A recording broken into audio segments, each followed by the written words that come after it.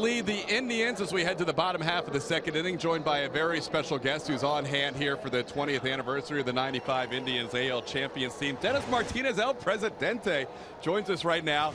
The original from Nicaragua, and we have a Nicaraguan pitcher out there tonight. That's kind of unusual and probably exciting for you, huh? Well, it's always nice to see a young kid as Erasmo Ramirez pitching for the Tampa Rays. Watching him, his ability that he's able to do it, because in Seattle Mariners, I don't think he was able to do what he wanted to do. And right now, I can tell he's really happy. He's enjoying what he's doing, and he's learning that what he needs to do.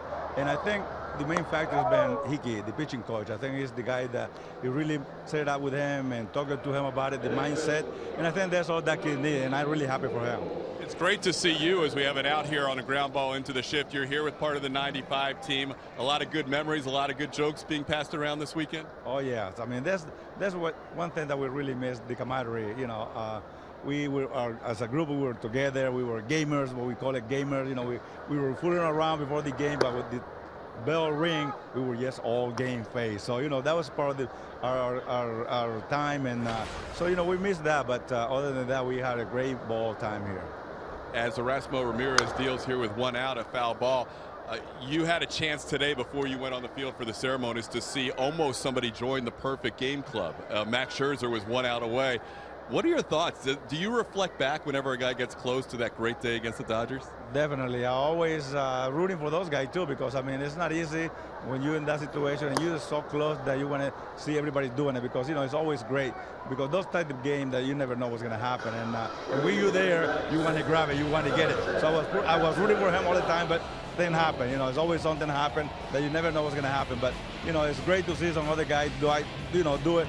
And I think Scherzer is one of the guys closer that he can do it. Yeah, it was so close, just a hit by pitch, then he ends up at the no-hitter. One of 23 all-time, one of 21 in the modern era. Dennis Martinez with a perfect game. Going back to your friendship with Erasmo Ramirez, we mentioned not a lot of Nicaraguan-born players. I believe there's 4 active right now, but he's a guy that's been to your academy down in the country? Yes, Erasmo, he's been in the area where we have our academy in Nicaragua.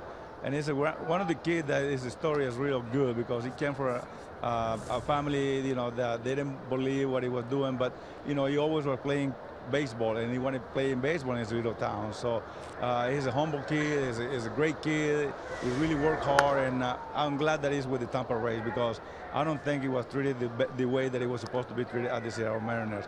And when I saw that, I say that the best thing could happen to Erasmo Ramirez to be traded and move somewhere out. And look at now that he's in the right place with Hickey. I mean, you know, to me, Hickey is one of the best pitching coaches in baseball, and I think he's in the right place with the right team. And we're looking for a good year for Erasmo. Great compliments for the Rays and for Jim Hickey. Do you feel like, you mentioned his family wasn't sure, that you have opened doors, but there's still some convincing for kids and families down in Nicaragua to make baseball a lifestyle?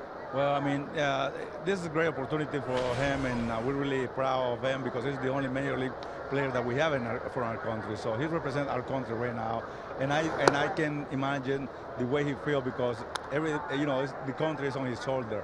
So and he had to learn that what it represents for our country right now. So, and he takes responsibility to even work harder, because everybody is on top of him, watching him what he's doing, and expect him to pitch real well every 5 days, because that's what happened in my time. So now he's representing our country, and we are behind him 100%, and hopefully he will do his job to help the Tampa Rays to win the division. Well, that would be great for us. Dennis, it's such a pleasure to talk to you. We appreciate the time. Your career was so brilliant, and we thank you for joining us tonight. Thank you very much. All right, guys, back to you. All right, Todd.